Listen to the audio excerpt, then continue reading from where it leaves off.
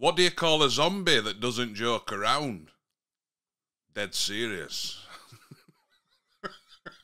Awful, I know. Don't forget, comment your dad jokes down below. Right, so hello again everybody, welcome back. A quick video today, but a lot of people have been asking how you can adjust audio on a Fire Stick, and this could be for something as simple as the lips not matching the sound. Right, so that being said, don't forget to hit that subscribe button, and let's crack on. Right, so I'm going to try and keep this video short and sweet. I don't want to waste too much of your time. So, I'm on the Firestick 4K Max, but it's going to work the same on any Amazon device. If I go across to settings, and then I'm going to go to where it says display and audio. Once you click on this, you're going to see you've got a few different options. The one we're going to click on is audio. Now, once you've clicked on this, you've got navigation sounds. This is where you can turn those off if you don't like the clicking noise. You can see what the surround sound is set as.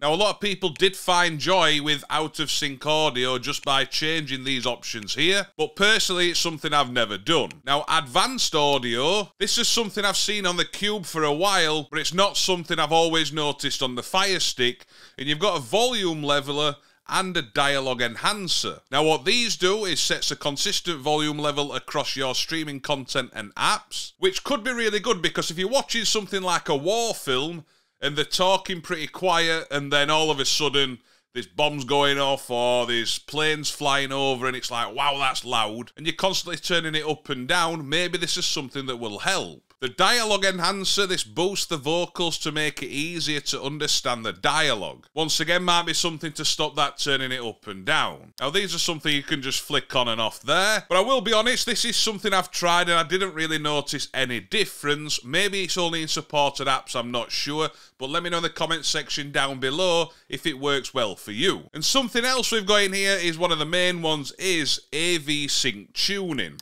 Now, if I click on this, what you're going to see, that ball keeps bouncing and it's making a bleeping noise. Now, if you find that that's out of sync, so let's just click over here. And now you can see it's not matching. This is where you can adjust it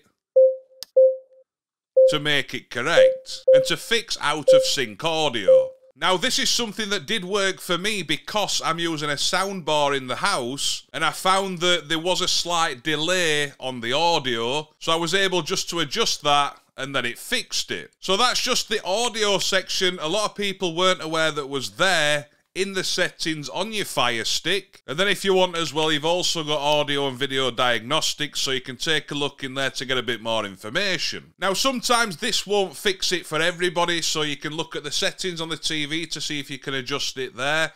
You can also get external players like MX Player or VLC, or even if you use KODI, can't say it properly because YouTube don't like it, you can put an audio delay on those as well. But let me know in the comment section down below, have you ever had an issue with audio? Has it ever been out of sync? What did you do to fix it? And if there's anything I've not mentioned in this video, other people can look at the comments and it might help them out. But yeah, it's one of those videos that does sound pretty basic, but there are a lot of Fire Stick users out there that are newcomers and beginners, and they're always looking for new ways to adjust their streaming device. So I thought I'd make this video today. Right, so that being said, I hope you enjoy the rest of your day. Don't forget to hit that subscribe button down below.